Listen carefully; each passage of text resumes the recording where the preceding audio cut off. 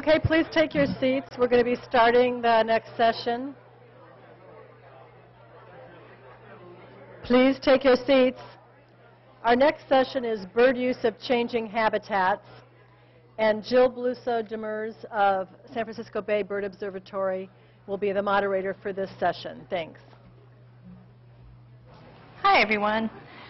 Looking forward to the series of talks about birds and changing habitats, especially looking forward to seeing these data and how they'll be used towards adaptive management.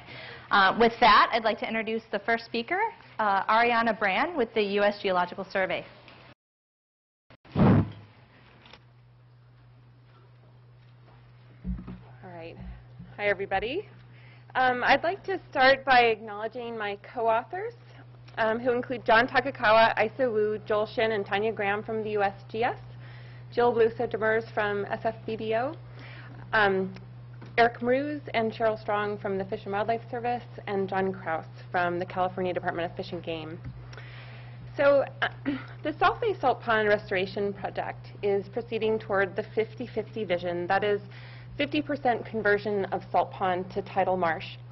And there's an inherent balancing act in this transition, in that there are animals that are endangered due to the loss of tidal wetlands. The estimates range from 78 to 90% loss in the San Francisco Bay, as well as the water bird species that depend on managed pond habitat.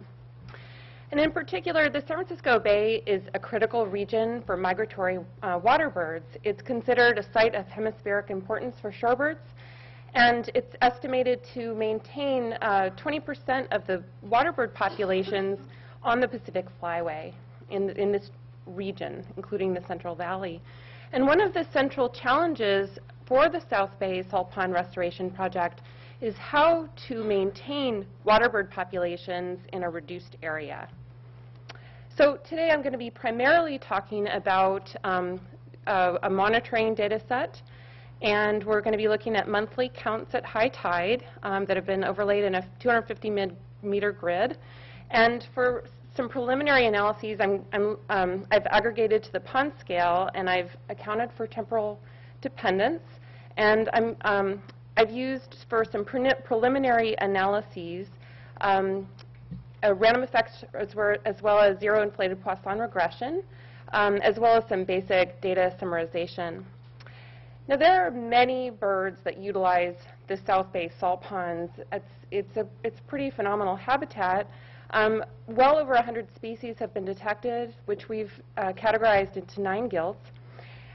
If you look at the range of these guilds, wading birds, terns, eared grebes, and fish-eating birds tend to be pretty low abundance overall. And the 5 higher abundance guilds include gulls, which Cheryl Strong will be talking about in one of the subsequent talks today. And I'll be focusing on the diving and dabbling ducks and the medium and the small shorebirds.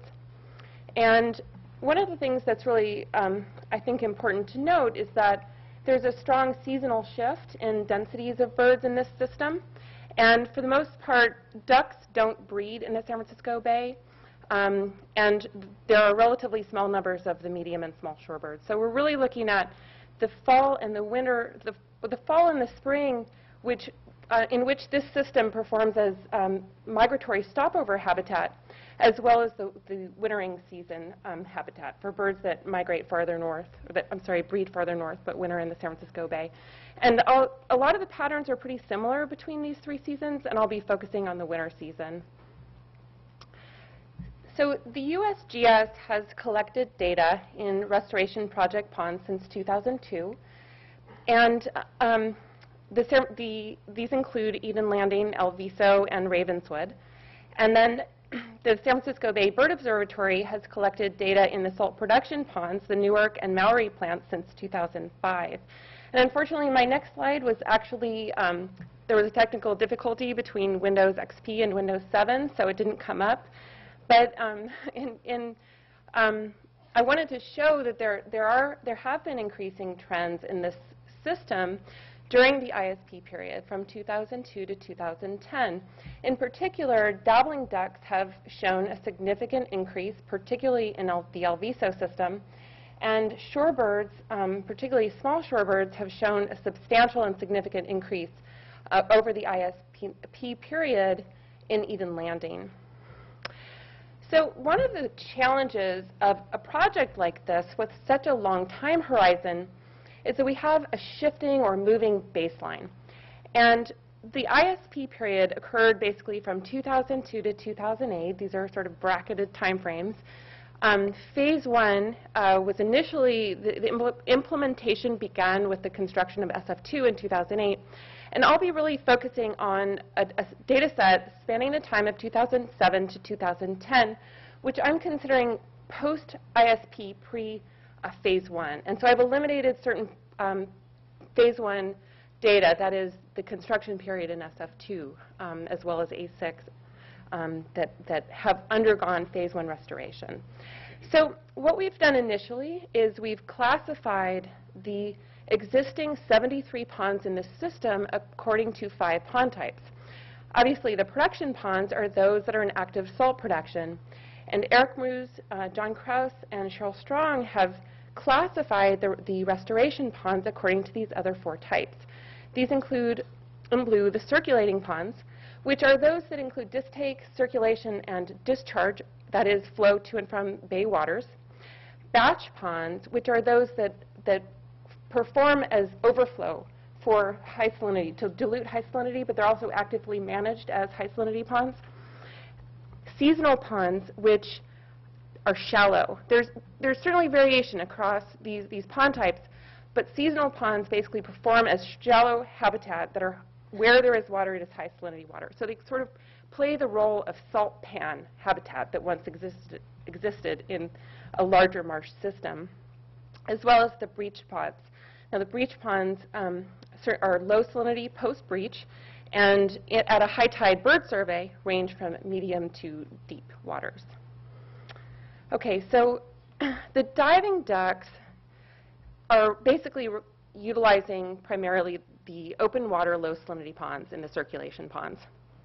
And if you take a look down at the Alviso system at the bottom, down here, these are the actual counts. So these are where these birds are primarily hanging out, particularly A1 and A2W. Small shorebirds, in contrast, are utilizing the seasonal habitat primarily. And if you put your eyes up to Eden Landing, up here, particularly pond E8A, that is basically the highest density small shorebird pond in the system. And there's really high densities of shorebirds in that area. Medium shorebirds are more flexible than small shorebirds. They have longer legs, longer bills. They can handle a larger range of depth in water. And so they're also abundant in the seasonal ponds, but have higher abundances relatively in the other pond types as well, including the breach ponds. And dabbling ducks show what we would expect, really high densities in the circulation ponds, but they also show really high densities in the breached ponds. So I want to focus a little bit more on the breached ponds, that is ponds A19, 20, and 21 that were discussed earlier in the earlier session. And I think perhaps this was what Mendel was asking for, is what the salinity change has been over time. And basically in the 2003 to 2009 period, specifically in these 3 ponds, these breach ponds, there has been a dramatic decline in salinity. I mean, these were the high salinity ponds initially, and they've declined substantially down to really quite low levels of 9 to 12 parts per thousand from the pre-breach time. They were up in the 160 parts per thousand. So the converse of that is the dabbling ducks have increased dramatically. There's a very strong negative correlation here. So what is it that the dabbling ducks are responding to? Is it just the low salinity conditions? Well, I think we can take a look at some of the North Bay information to try to gain some insights. There's been a major effort that's ongoing in the North Bay as well. And I think it's important just to recognize how much land has been converted to date. It includes these 3 ponds, ponds 3, 4, and 5, that were breached in 2006, basically. the Napa plant site in red that have been breached between 2008 to 2010, as well as Pond 2A, which was, really the first in this whole system, at least for salt ponds, of course, that was breached in 1995. And so I've highlighted here actually just the ponds that I'm going to talk a little bit more about. So ponds 9 and 10, we have a really, to our knowledge, unique data set, unique to the San Francisco Bay, that looks at the invertebrate colonization in ponds 9 and 10 in relation to the adjacent river and slough. Here I'm just showing the river. And what you see here on this axis is a set of invertebrate taxa over time. I know it's kind of small. And the first time is December of 2008, which was the month of the breach of these ponds. And the axis here goes up to 25,000 invertebrate individuals per meter squared. So in relation to the river, what you can see is sort of an explosion of inverts that have come into ponds 9 and 10 post-breach. And so that starts to explain some of what may be attracting birds to these newly exposed breached ponds. And there is a seasonal sort of undulation, as some of the other invertebrate talks have shown. But I think that one thing that's really interesting about this is that if you look in red over here, these are the crumaceans, and they're crustacean detritivores, so it sort of gives you a clue as to what they're doing there. And so far I've talked exclusively about high tide, but we've also looked at a comparison of high tide versus low tide in breach ponds 3, 4, and 5. And you can see there's a dramatic difference in foraging of birds in low tide versus high tide, where really they're utilizing this exposed mudflat at low tide. And then if you bring in both the roosting and the foraging, you see just not only this shift in density, but really it's the shift in behavior.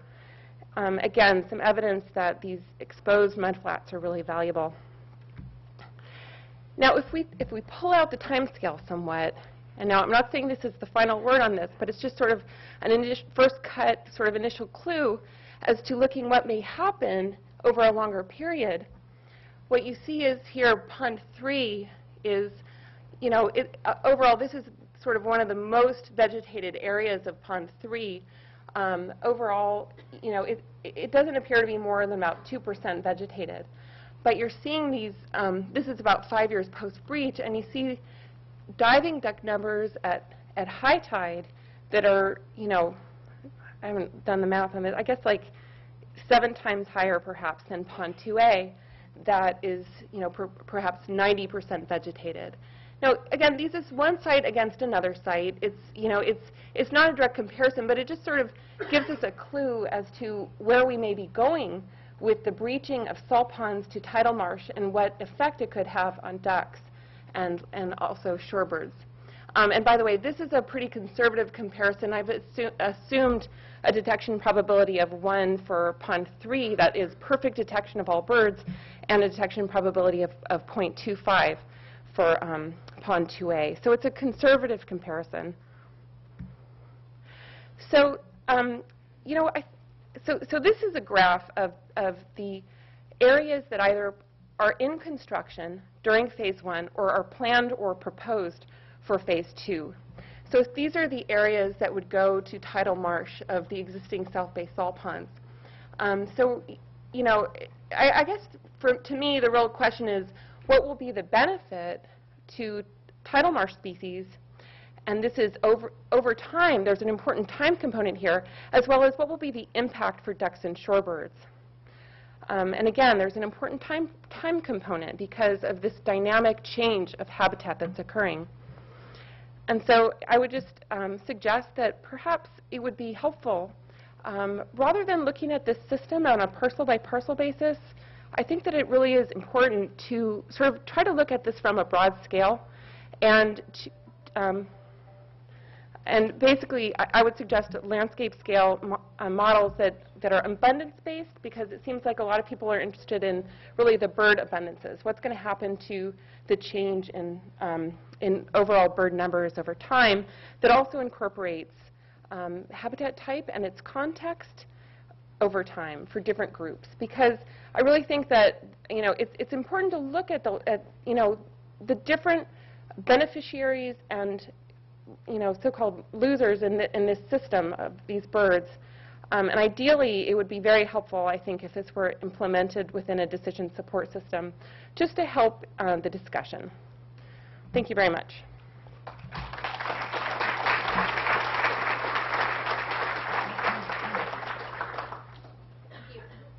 Thank you, Ariana.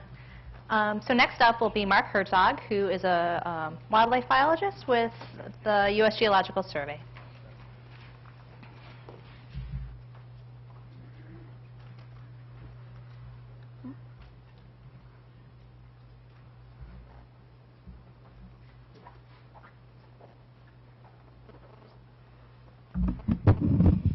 Sorry. So I first want to thank Laura and John for inviting me to present this information on reproductive ecology of water birds. But it certainly has to be acknowledged that Josh and Colin are the visionaries of this program. I just started at USGS a year ago, and so a lot of the results I'll be presenting today are really based on their ideas and their leadership. And also the contributions of Garth Herring over the last 2 or 3 years have also been extensive. This also provided me a great opportunity to see a lot of the beautiful photos that we've collected through some donations and also that Josh and Colin have taken. And so enjoy the photos as we go through too. Certainly, you can't get this done without collaborators and contributors, and so we thank both our logistic help and also our funding support. So it's going to be a quick overview. There's a lot of stuff to talk about when you talk about breeding ecology in water birds, and so I'm going to try to go through this really quickly, and hopefully we can have some discussion afterwards. But I'll first briefly just introduce, I don't know if everybody knows who we are, so I'll introduce that, and then I'll talk about reproductive ecology. And I'm dividing that into 2 components. There's really the nesting season and then the post-hatch, so the chick rearing. And I think there's different metrics you can use to evaluate the success of water birds during the breeding season using those. So that's what we'll look at, a few of those.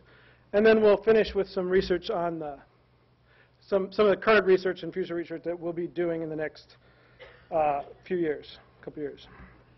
So first, our water bird breeding program. It's based at the Davis Field Station at the University of California.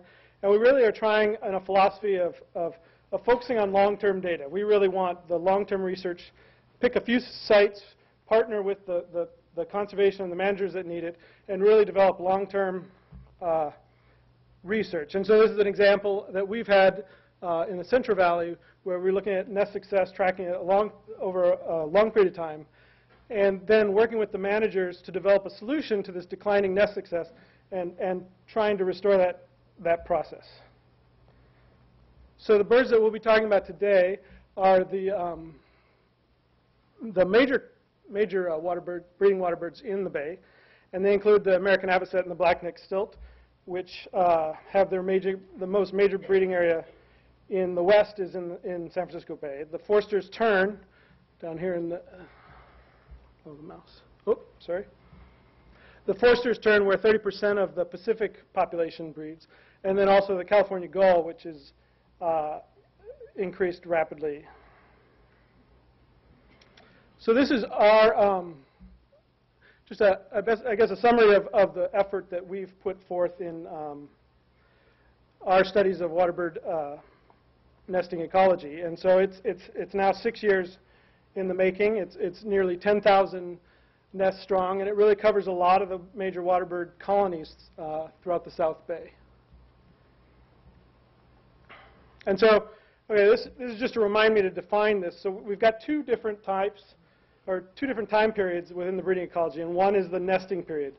And so one of the metrics we're using in terms of how successful is a restoration, or how are these birds doing in terms of nesting, is really, was it successful? And our definition of nest success is really that in that nest did 1 egg hatch. So that's really our metric, and it's important to define, at least in a biological term, so we know where we're talking.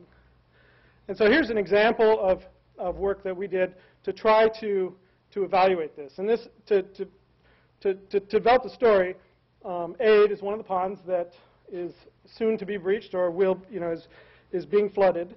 And knowing that ahead of time, there was some effort to say, well, how can we mitigate that? Is there another pond we can lower the water levels on and see if birds are going to respond? And so in this case, the refuge took a proactive approach here and really reduced the water in A12 in the last couple of years here to see how birds are going to respond.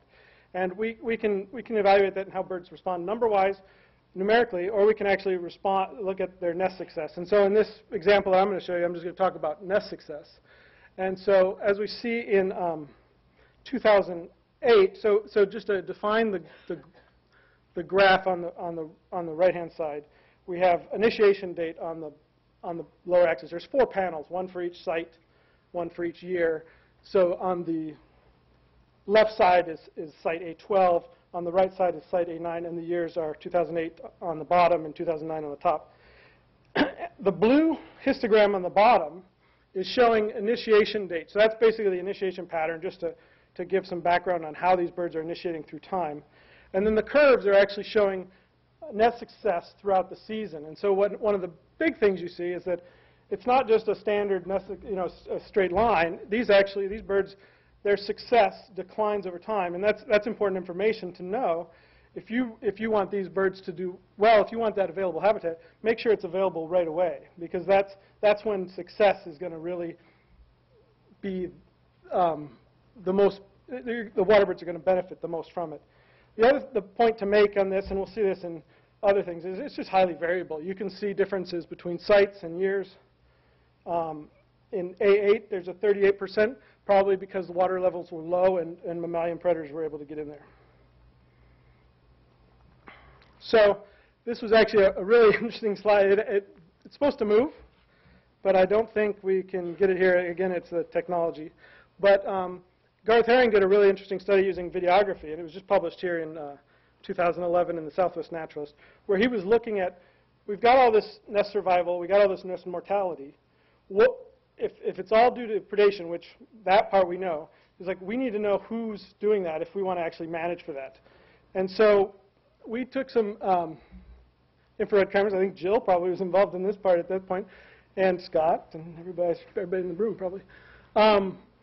So this is a summary of that information, and what Garth found was that actually in this case, 71% of the predators were mammalian and only 29% avian. And there's a little caveat here in that this year, this system, it's always different every year. The ponds such as A8 were low in water, and so areas where there usually are islands, there weren't.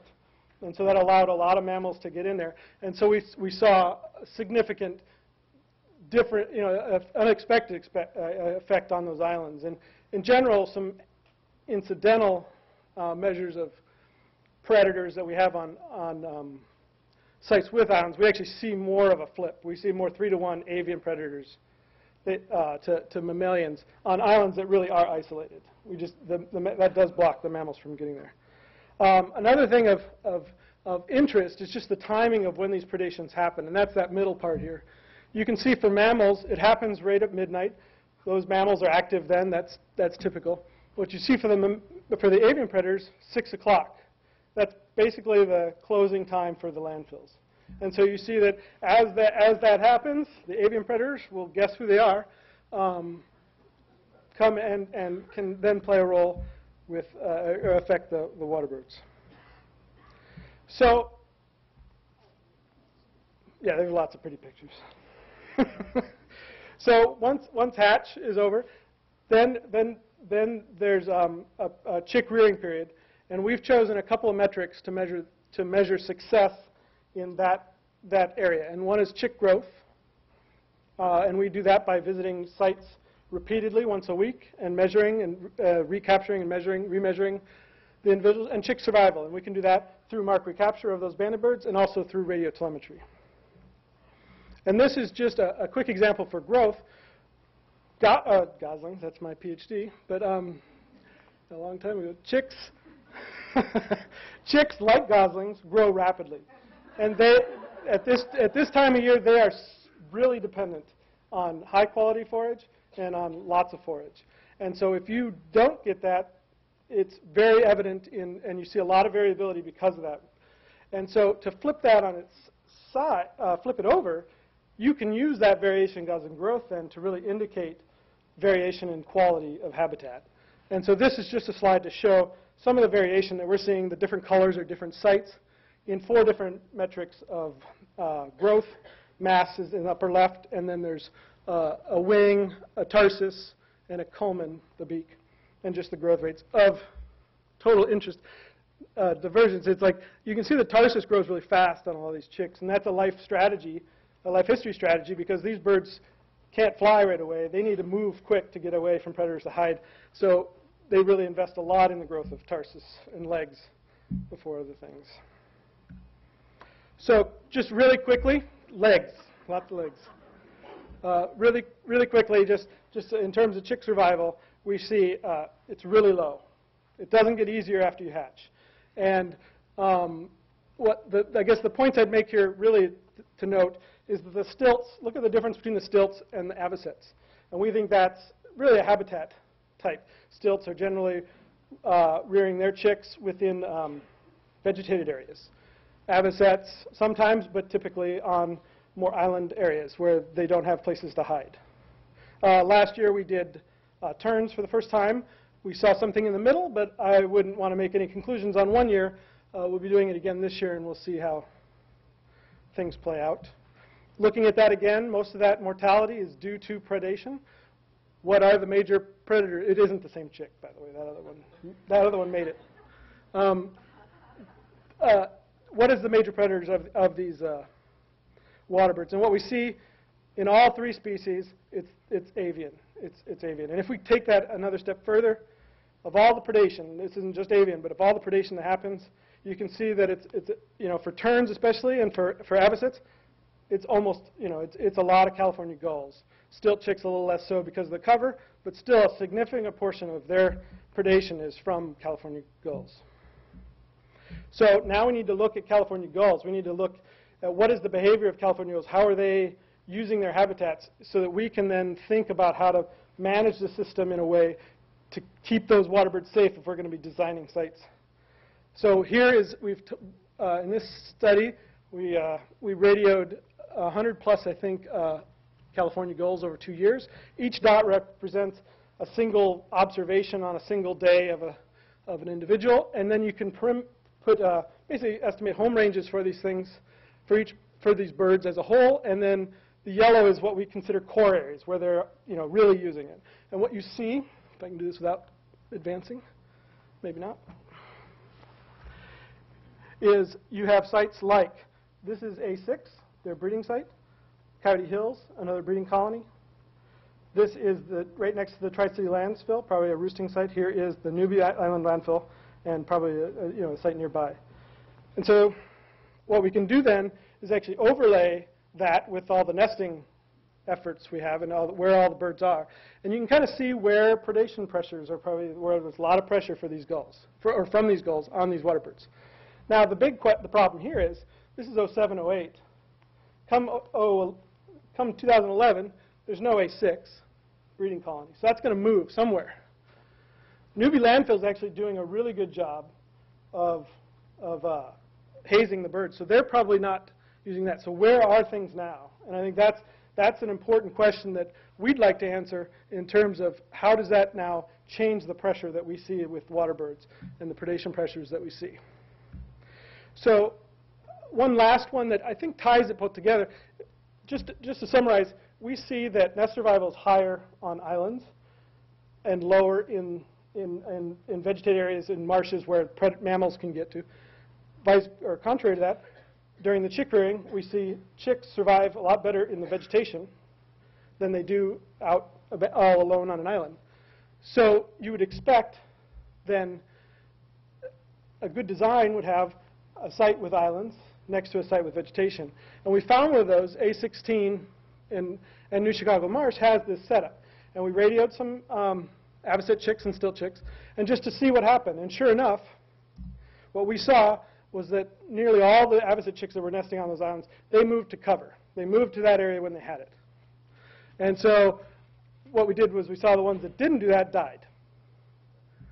So now I want to just look forward real quick. We see what's happening in the next few years in the end of phase 1 here, where we have the new islands in SF2 that have been created.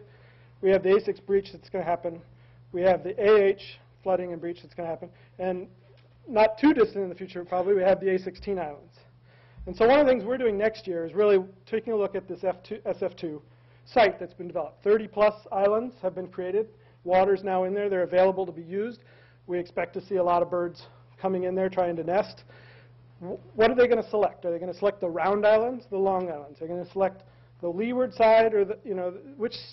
Are they going to choose a spot that's hidden from the wind? Are they going to choose a spot that's to the north or the south by the, up by the road? Just in terms of just selection. And then in disturbance, we're going to be looking at the effect that trail has on the sites. There's a lot of variation in distance, so we're going to see how that affects it. Density dependence, I talked a little bit about the growth. This is probably going to be the most dense site out there. If all of those birds that hatch are there, how does that affect growth rates? How does that affect their ability to survive? And that leads into the next one in terms of nesting and chicks. Does this site suffice or improve or maintain water bird populations both for the nesting birds and the eggs as well as the chicks? Because that's an important part. Or there needs to be nearby adjacent habitat that can do that. I'm going to leave this one. I think Cheryl will talk about it quite a bit. But the impact of the A6 breach and how it's going to affect water birds is a real unknown this year. We'll have some water bird surveys that will answer that. But it would be really interesting to have some information on the gulls as well, and how they're moving, how they're changing, even how they're breeding. And then finally, I'll just conclude by saying I think this is one of the most important things. We need to keep collecting this data. We need these long-term data sets. It's this adaptive management. It's this evaluating SF2, linking it and comparing it to sites we've collected over a number of years, comparing the growth rate at SF2 versus other areas. That really becomes the power of informing and doing adaptive management, is you have that information not only at the baseline, not only at other sites replicated, but also at the sites you're learning from. And then basically learning from SF2 to make A16 or the next islands after that. Thank you. Thank you, Mark. Thank you, Mark. So next up will be Caitlin Robinson-Nielsen from San Francisco Bay Bird Observatory, and she'll be giving a very complimentary talk about snowy plovers and their breeding success in San Francisco Bay.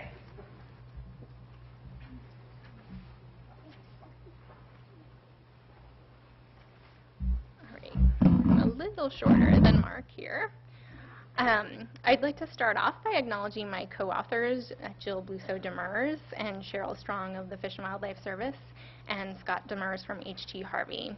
And today I'll be talking about determining the effects of some habitat enhancements that we've been doing, and also predators on western snowy plovers. So to start off, most of you probably know this already, but western snowy plovers are a small shorebird. They are listed as a threatened species by the U.S. Fish and Wildlife Service, and they are a pond-dependent species. They nest on the dry salt pond bottoms. They do not use tidal marsh areas, so their habitat will be reduced as the Salt Pond Project moves forward and opens areas up to tidal actions.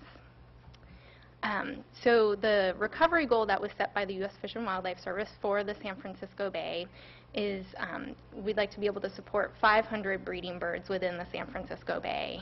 And the Restoration Project has agreed to support 250 of these breeding birds within their Restoration Project area. Right now, we estimate that there's probably between 130 and 200 plovers in the bay. We think it depends a lot on water levels year to year on how many birds we actually do support in the bay here. SFVBO and the refuge has been monitoring plovers in the bay since 2003, but I'm going to present the data from 2004 on. And as these are just the observed plover nest success in the South Bay. You can see here, if you look the x-axis here is years, and the y-axis is the percent of plovers with the various nest fates. So you can see there's a big drop in these blue bars here, which are the numbers of nests that have hatched. And this middle section here, which is the number of nests that were depredated, has really increased in the past 6 years. I do also want to add, Mark brought up an important point, that hatching is kind of just half of what we need to measure breeding success with, and SFVBO has color banded 263 plover chicks in the last 3 years, and we do know that roughly between 24 and 28% of those chicks survive until fledging. So it's a really low rate. So not only are typically under 50% of our nests hatching, those nests that do hatch, only about 25 to 30% of those chicks are making it to fledging. So it's kind of rough for the plovers out there. Like many people have talked about today, as the Salt Pond Project goes forward, they're going to be reducing the number of managed ponds available for birds and fish and increasing the amount of tidal marsh. And this is definitely going to impact the plovers because they are, like I said, those pond-dependent species. So the map up right now is the current ponds that the snowy plovers nest on right now, and I do want to point out that the majority of the plovers, over 60% of our bay's plovers, do breed up at Eden Landing. It's a very important spot for them. They also breed on the SF2 ponds, down in the Fremont, the Warm Springs ponds, a few locations down in Alviso, and I didn't mark it, but we did have one nest on A6 this past year with the 24,000 nesting gulls, so it was not the smartest plover around.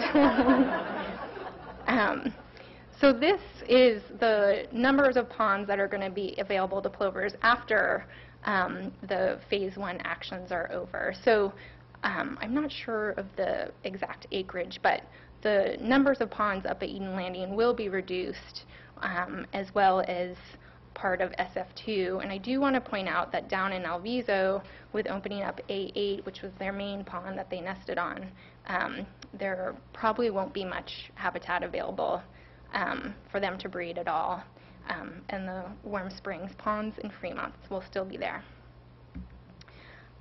So one of the key uncertainties, like many people have talked about, is how are these water birds, these snowy plovers, going to respond to this decrease in nesting habitat available. So what we wanted to figure out is how do we increase the number of snowy plovers nesting and the nest success within the project area. It's going to be really important for us to fit the same number of plovers in a smaller habitat footprint, and we actually want to increase the number of plovers in a smaller habitat area. So what we started in 2008 was a snowy plover habitat enhancement project. And what this involved was spreading oyster shells on the dry salt pond bottoms. And as you can see with this picture, it's pretty dark there, a lot of the salt pond bottoms are pretty dark and pretty flat. So you can just imagine a mostly white snowy plover sitting out there. They're like a glowing light bulb out there for predators to see. So we thought that if we added additional white objects out there, it would help camouflage both the incubating plovers as well as their eggs and their chicks. So what we did was we spread oyster shells over 1 hectare plots and compared the plover response to those plots to randomly chosen control plots in the ponds which did not have any shells.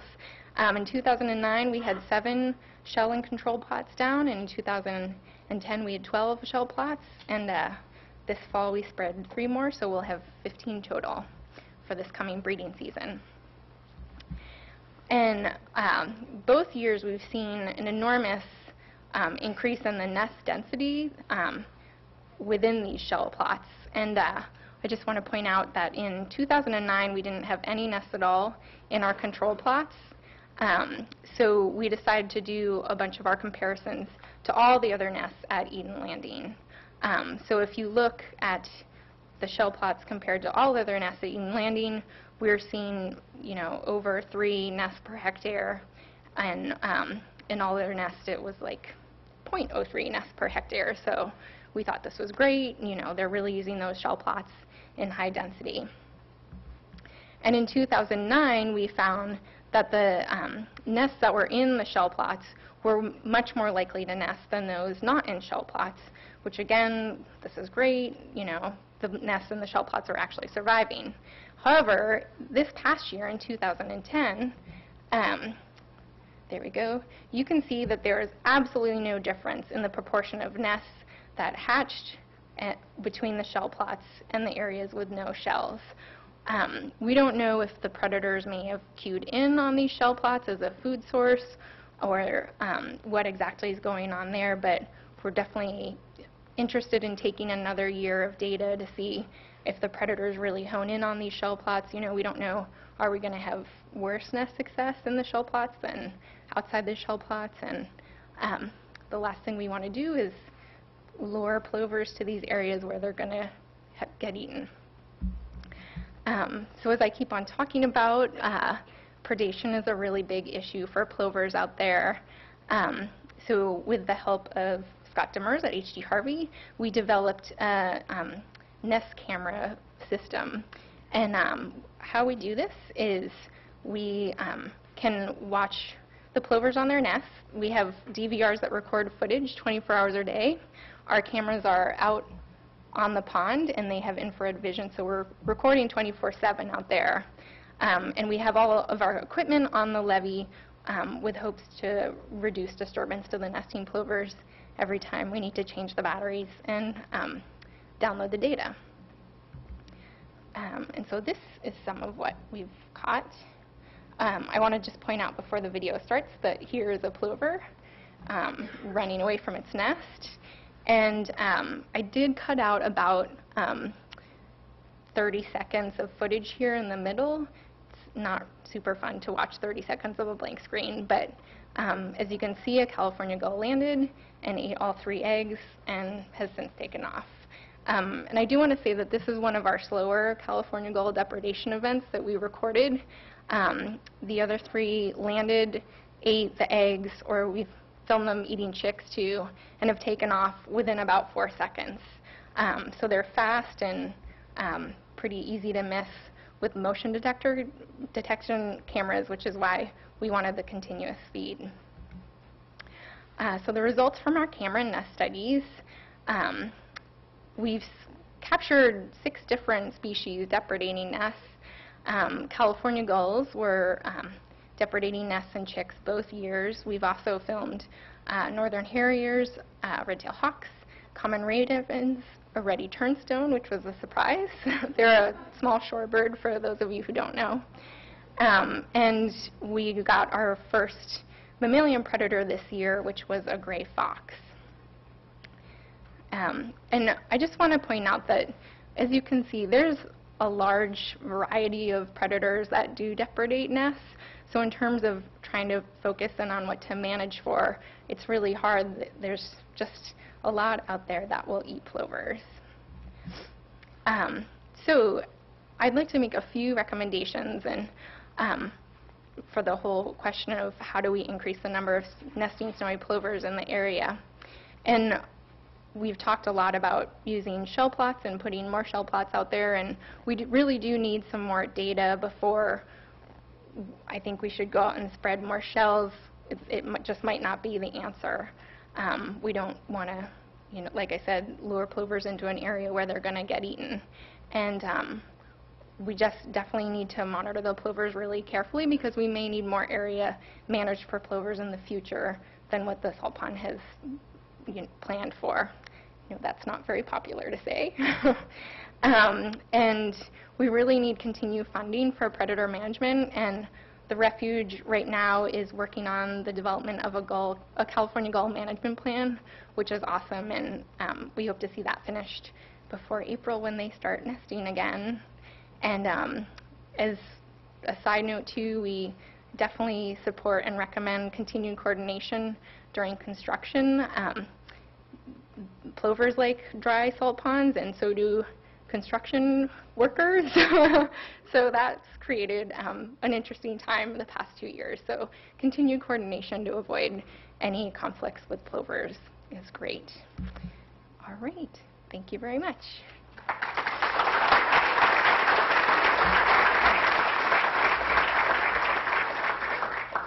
Great. Thank you, Caitlin. And our final speaker for the session will be Dr. Lynn Trulio, who will be talking about snowy plovers and a disturbance study that she's been doing. Thanks, Lynn.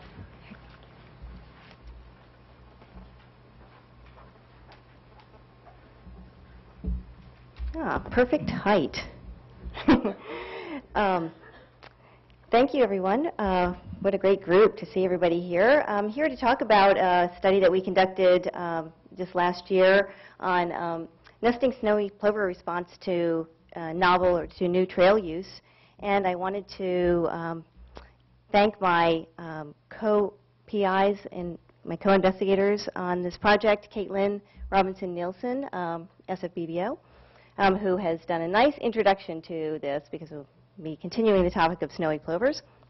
John Sokale from Sokale Environmental Planning, and Kevin Lafferty from USGS. So as everybody is probably aware, there are 6 primary project objectives for the South Bay Salt Pond Restoration Project. And they're listed here. And primary among these objectives, of course, are ecological objectives to restore tidal salt marsh for rare and endangered species, and also to protect the diversity and abundance of species using the ponded habitats. Also, a key objective is public access, to allow the public to enjoy the bay, to enjoy the restoration, and to love it, so that they will continue to support it in many ways, including financially. But, you know, some of these goals are potentially competing goals. So, for instance, public access versus wildlife protection might potentially be competing in the sense that the project has to balance. We've heard a bit about some of these balances that the project is doing. The project needs to balance public access and wildlife needs. So to provide public access, the project is planning and is implementing new public access features such as trails in particular, overlooks, and kayak launches. So the question is, this balance is, will public access reduce species protection? If so, what can we do about that? And I wanted to mention that public access is one of the key uncertainties. The public access wildlife connection is one of the key uncertainties for the project. One thing about the trails that are being planned is that they are typically not being planned next to tidal marsh habitat or habitat that will be turned into tidal marsh, so that endangered tidal marsh species are not affected by the trails. So most of the trails are being planned next to ponded habitat and seasonally ponded habitat. And as a result, these trails have the potential to affect a number of foraging and nesting species, in particular the threatened snowy plover. Because trails are a big part of the Salt Pond Project and a big part of public access around the bay, we have a number of studies that we have conducted and are continuing to conduct on trails, and we know that the response of animals to public access depends on the type of access, but also on the species. Different species respond differently, and on locations, so there are a number of different factors. As a result, we have studies.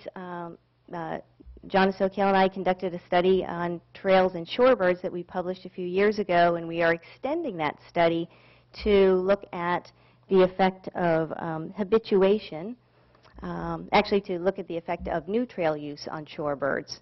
Our original study looked at habituation in particular.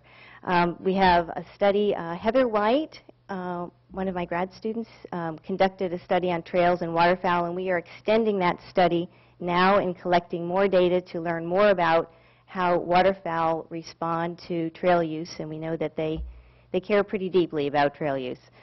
And I also wanted to mention I have a number of students who are looking at boats and harbor seals and sea otters and how they respond to kayaks and boats. Today I'm talking about trails and the Snowy Plover project. Okay, so we looked at these two research questions for the Snowy Plover project. Do plovers respond differently to people who have disturbed them versus people they have not seen before? We wanted to look at this question because there are a number of studies have shown that birds, for instance, there's a study by Levy of urban mockingbirds. And the mockingbirds actually could recognize people, individual people who had disturbed them, and responded differently to people who they had seen before who had disturbed them versus new people who approached them. So we wanted to see if plovers were, shall we say, that plastic in their response to people. But our main question, of course, was looking at the response of shorebirds, in particular the flush rate and the flush distance of nesting snowy plovers in response to trail use. Okay, our study methods. So we conducted this study last year from March to August, and we looked at snowy plovers on seasonally dry ponds in the South Bay Salt Pond Restoration Project. All the nests were initially located by SFBBO staff, and they were the positions were located, and their GPS locations were put into the unit, GPS unit. Within 2 to 4 days, we conducted a trial in which a trail walker walked along the levee, and we collected data on the distance at which the birds flushed off their nest, which is they primarily did one of two things. They flushed off their nest or they hunkered down and stayed on their nest. All nests that we looked at were within 125 meters of a levee, and like I say, we compared, so all the approaches were tangential. We did not directly approach birds. We were always on a levee. And we looked at trail walkers versus researcher walkers, and the researcher was a person that the bird had seen before. Okay, the trail walker was somebody they hadn't seen before. So the researcher was the person who had approached the bird initially, located the nest, and done the GPS. So that was that first question we're looking at, and then compared to control trials. Here are our locations. As Caitlin mentioned, a lot of the birds are nesting in Eden Landing. And so most of our nests were in Eden Landing. There were also some nests, a couple of nests in SF2 before it got too gnarly out there with the construction, and R4 in Ravenswood. So what did we find? These are preliminary results. Preliminary because USGS is still reviewing our report, but we're pretty close to done with that. So the first question, researchers versus trail walkers. Well, first of all, we conducted 31 trials. 11 researcher walkers, 10 trail walkers, and 10 control. And we found absolutely no difference in flush distance, in the distance at which birds flushed, to trail walkers versus researchers. So they didn't distinguish between researchers and trail walkers. Given that, we combined the data for all the walker trials together and compared that to the control. So one thing we found was 4 out of the 21 trials with trail walkers, the birds did not flush off their nests as the walker went by. They stayed on their nest and hunkered down. Compared to the control, the birds flushed 80% of the time in walker trials, whereas in the control trials, birds were flushed off their nest only 20% of the control trials. So there was obviously a very, very big difference. So birds were significantly disturbed by or flushed off their nest significantly more than the background rate of disturbance. We found the average flush distance was about 146 meters. And if we look at the cumulative percent of birds flushing going off their nests, that rate of flush goes up significantly forget it. Goes up significantly at about 150 meters. So that's sort of the number that we found where the birds were very responsive to trail walkers.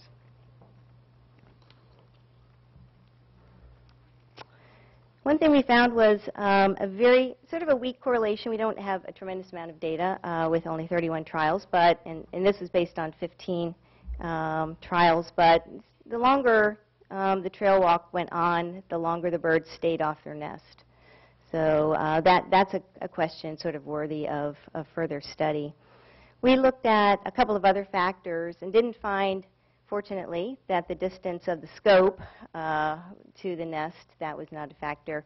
Didn't find that the nest distance, the distance of the perpendicular distance of the nest to the levee was not a factor in the distance at which the birds flushed. So if a nest was closer to the levee, that doesn't necessarily mean they flushed or didn't flush.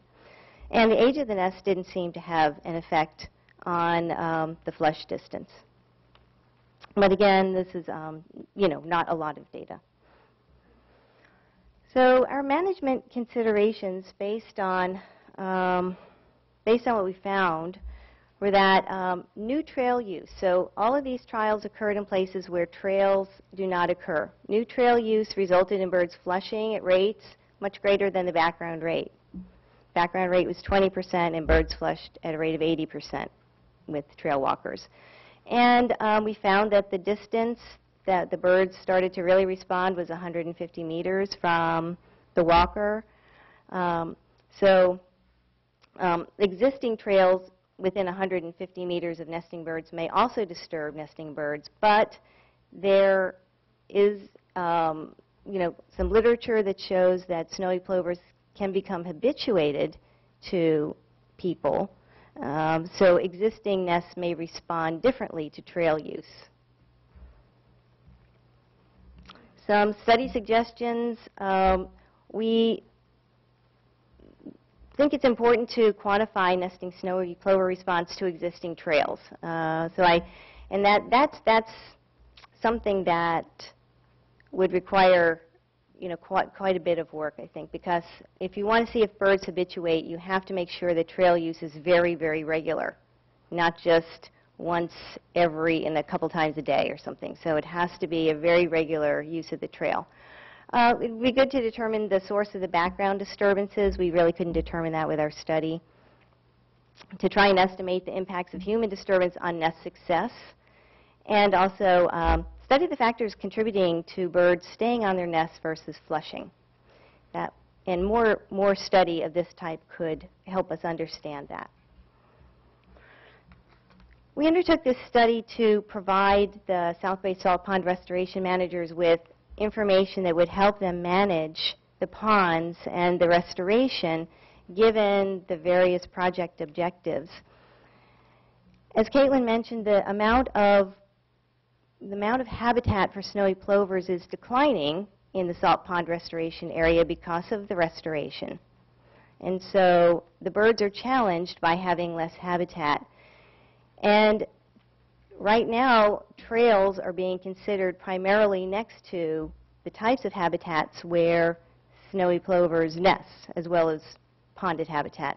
And that could also be another factor that would be a challenge and could be a problem for plovers in the project. So in the end, trails that are being planned near plover habitat should really take the plovers into account and realize that they are losing habitat. They are very sensitive species, and so they require a lot of careful management.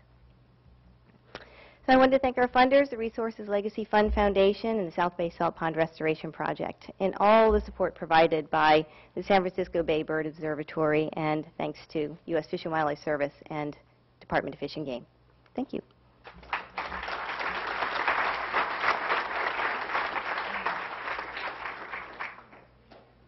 Great, thank you, Lynn. And with that, I think all the speakers need to come up and take a seat, and we'll have some time for some questions.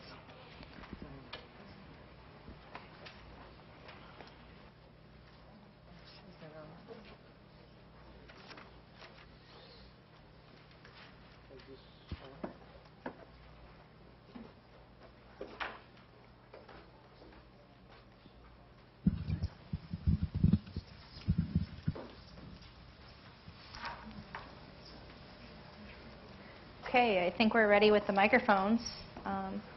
If we have any questions out there. Sure, back there. I was wondering if in SF2, in addition to the shapes and the aspect, if there are different surface treatments to the islands.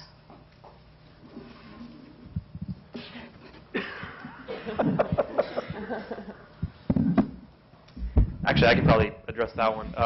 There are not at this time. That was the way the design was.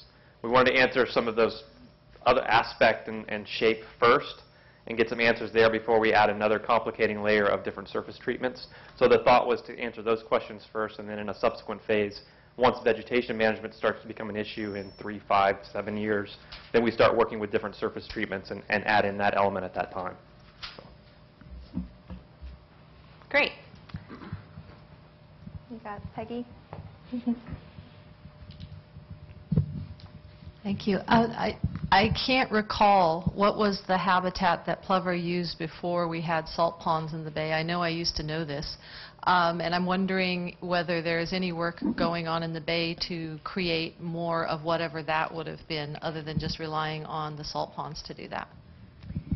There are actually no records of snowy plovers within the bay before the salt ponds existed. They're primarily a beach nesting species, but beaches are a lot like, or salt ponds are a lot like beaches. They're big, wide open spaces with little vegetation. So, you know, plovers definitely could make the move to salt ponds very easily. There may have been some salt pan habitat, I believe in Hayward and a few other places historically, that there could have been a plover, but we don't know if they were there for sure. Okay, next question. I see, well, let's go on this side. Caitlin, you commented that the nest success of plovers in the oyster shell areas ended up being no different than in the untreated areas, but did you not also say that there were more nests, so that even if percentage success was the same, you had more successful plovers in the treated areas? Right, and that's something we want to investigate this coming year and see if we have more, higher nest predation rates within those shell plots, because we don't want to be creating really high density areas where they're nesting and then have all the nests depredated there. So yeah, there are more nests there, the same amount are getting depredated, but it could be a problem in the future if predators cue in on those areas. Okay, Laura.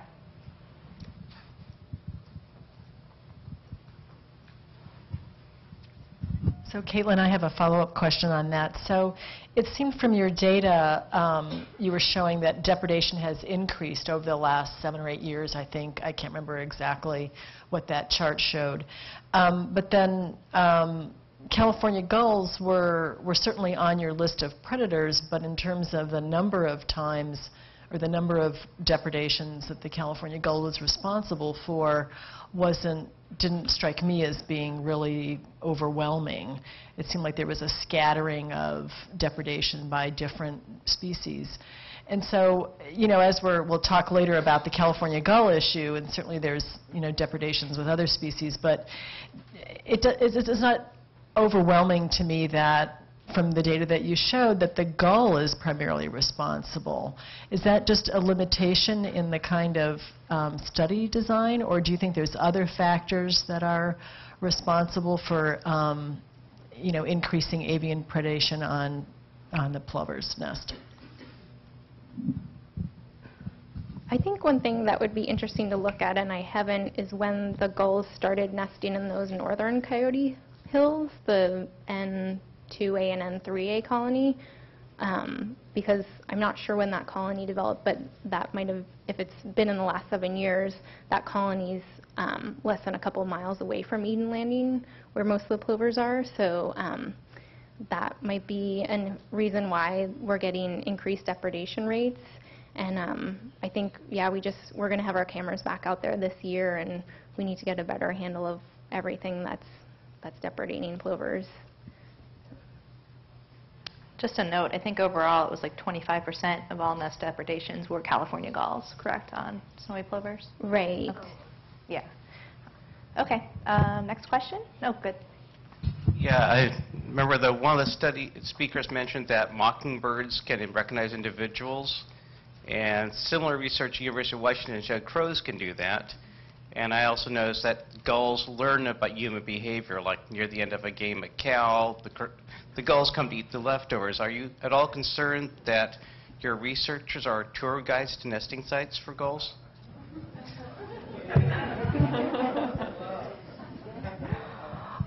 Before we approach any snowy plover nests, we always do a scan with binoculars to make sure there's no avian predators in the area. Because, yeah, we are very aware that crows and ravens and gulls will follow, your footprints out to a nest. And on the ponds where we are leaving footprints, we try and walk in like zigzag lines around both out to the nest and on the way back, so we're not leaving footprints in a straight shot to and from the nest. Do anything you want to add? And I wanted to add, for the study design, looking at the effect of trail walkers, the nest was approached once by SFBBO to find it, because you can't find it unless you go out. And then we used GPS units to figure out the distance that the walkers were from the nest. So we did not approach the nest at all for our study. Mark, do you have any comments on that? So I can say something. I would say with a lot of ours, it's islands, and so I'm not sure we have specifically that. I think those birds know that those islands are there, and the gulls would know that the chicks are there. I don't think we're attracting them to those. I do want to note that in areas where there's beach nesting plovers, it's thought that ravens congregate in areas that humans also congregate. So trail use in the future might draw future predators, not just gulls, possibly other species. More questions over there? For managed ponds, there are many ways that ponds can be managed. Their water level, salinity, temperature, perhaps even food resources from the talks we heard earlier. From your studies, and this is probably mostly a question for Ariana and Mark, are there lessons that have been learned for how to better manage the sort of physical habitat within the managed ponds? I think that there's still work to be done to quantify, the ranges or the thresholds that define habitat for specific groups. We have, general ideas of the ranges of water depths that birds require or the ranges of salinity. But, there is a lot that can be done with the data that has been collected in this system since 2002. To define more specific aspects that birds need. So I think there's a lot more work to be done in that area. I think one thing I would point out, that A12 study where they actually dropped the water down to show the islands, they actually, beyond just the bird part, there was a component there with Mark Marvin and Josh and everybody, and we've got a poster out there that really looked at how that might affect methylated mercury levels and issues like that. I know, and this is before my time, and I only know the story, so I'm not sure really the history behind it, but I know there's also been, due to some management actions, some potential drops in DO where it was affecting fish, but I don't know the answers specific to that one. The other thing is that I think we already do know a fair bit about what these specific bird groups need. For example, we know that diving ducks need deep habitat. We know that dabbling ducks need, a certain depth of water. And it's almost like the decision is more an active one, like basically what kind of bird numbers or habitats do people want to prioritize? It sort of kind of comes down to that. We can make some judgments about sort of duplication of habitat. For example, the batch ponds, are largely mimicking those of the production ponds. So, where we get down to these really tough decisions of what to do with the habitat that is available, we might be able to sort of, establish conditions, that would provide, habitat for other groups. I mean, if, for example, the production ponds fulfill the role for specialist species such as the phalaropes, the ear grebes, the mew, and the Bonaparte skulls, which require that really high salinity conditions, and then perhaps the batch ponds, that area that is available, could be taken to a lower salinity condition that would then, in turn, provide habitat for ducks. So I really do think it becomes sort of a difficult social decision in a way as to which animals to provide habitat for. That's a great comment. Thank you, Ariana. More questions? All right, in the back. Oh. This one's for Lynn, relative to the, and/or anybody else who cares to comment, but the idea of focusing trail access in relationship to managed ponds seems kind of counterintuitive in that, people are on elevated spaces, wide open, visible to species that tend to be disturbed by the introduction of walkers or hikers, versus putting them in more relationship to tidal areas, particularly where you have a large marsh expanse and species that are probably a little more tolerant. So, any comments? Oh, sure, Carl. Unless, and Laura and John, you can chime in here, unless things have changed with the thinking of the restoration. In general, the trails were planned to be not next to tidal habitat or places that were going to become tidal in order to protect clapper rails and saltmarsh harpsmite, because they are endangered species. And we don't understand, well, there isn't any good data on whether, for instance, clapper rails are sensitive to trail use or not. And that I haven't seen published, so maybe it's out there. And so the thinking was then to have the trails next to ponded habitats and seasonal ponds. Now, the study that John Sokale and I did that we published a little while ago showed that foraging small shorebirds are not too worried, not too interested, did not really respond to trails that had been there for a while next to their foraging habitat. But Heather White and I have found that ducks really care about trails being next to their ponded habitat. So some species are more sensitive than others. And so all I can say is that the thinking, Carl, was to avoid the tidal salt marsh habitats, and that's why trails are sort of planned near these ponded areas, but these ponded areas can have very sensitive species using them, such as nesting snowy plovers. Yeah, I would say it's largely, the clapper rail and the salt marsh harvest mouse, but also just, kind of physically how our system is set up. The levees are around the ponds, and so the natural place to put a trail is on an existing levee. That's just kind of the built environment that we're in. So, but that's why we're doing this study, is we want to understand this better. And we do know, there is depredation of California clapper rail by such things as feral cats, et cetera. So we do know there is predation pressure on those species, those marsh species as well. Do you want to add anything?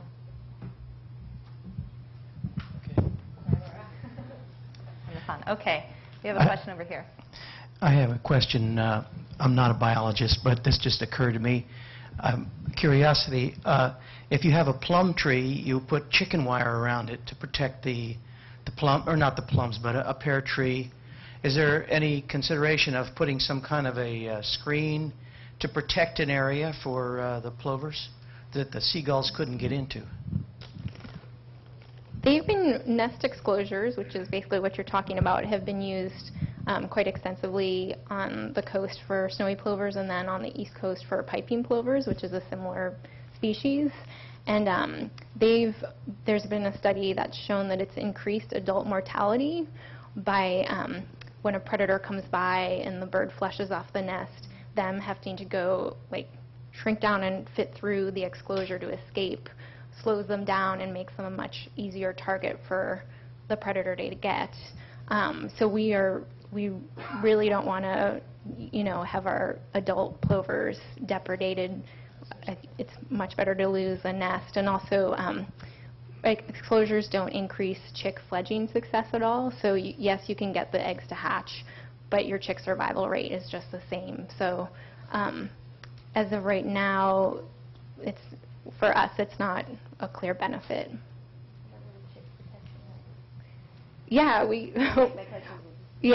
brought up little chick protection houses with a lot of lease turns. They'll put out little A-frame houses, I guess, for them. And that was one thing we were kind of hoping the shells would provide, is a little bit of cover for the chicks to hide next to and hide under and help them survive. But we've seen no difference in the number of chicks that have fledged from shell plots versus non-shelled areas. Plover chicks are precocial, which means they're up and running within a couple hours, and they just don't stay in those shell plots. So they usually lead the chicks elsewhere to forage. Okay, we have time for one more question, and I think we already have somebody back. Has there been any relationship between time off nest and nest fate with the snowy plovers and or location of nest relative to levees? That if birds within 150 meters are the ones getting off, but those are the nests that are failing anyway, are you reducing survival? We haven't looked at either time off of nest for the disturbance study in nest fate or proximity to levee and nest fate, but that's definitely something we can look into. Okay, we do have time, or we have one more question. This is just a comment. I recall the early planning days of where to put the trails and the reasons for avoiding areas with clapper rails. And over the last 5 or 6 years, we've done many hundreds of clapper rail surveys around the bay as part of the Spartina project. And we're finding that they're really quite a lot bolder than we had thought they were. They don't seem to be really all that shy at all, and they seem to get used to us being there very quickly. And we probably will never publish this information. Maybe we should. I don't know. The response of clapper rails to people and trails needs to be quantified. But that's a good observation. Great. Well, thank you all the presenters, and I want to thank John and Laura for organizing this session. And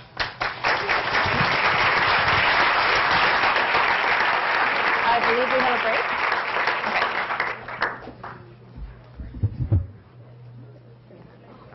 So we're going to take a 10-minute break. If the speakers from the last session would come and check in, that would be great. I believe there's some water and cookies in there for snacks. And we'll see you at 2:35.